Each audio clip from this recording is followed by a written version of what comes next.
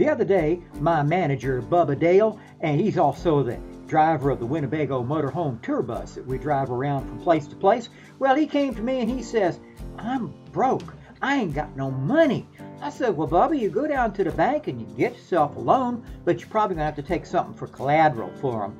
Well, he went down to the bank and he asked for the loan officer. He got Miss Paddywhack, the loan officer, and she talked to him about getting some money, and she says, well, I can probably give you some money, but what you got for collateral? Bubba says, well, I got this beautiful ornate box, and he showed her this ornate box, and she looked at it and she says, I don't know if I can take that for collateral. I got to go talk to my boss. So she went in and talked to her boss and said Bubba wanted some money, and the only thing he had for collateral was this box, but she didn't know what it was, just a box. The manager looked at it and he says, oh, well, in the business, that's what we call a knick-knack, Miss Paddywhack. Give the man a loan. That's all.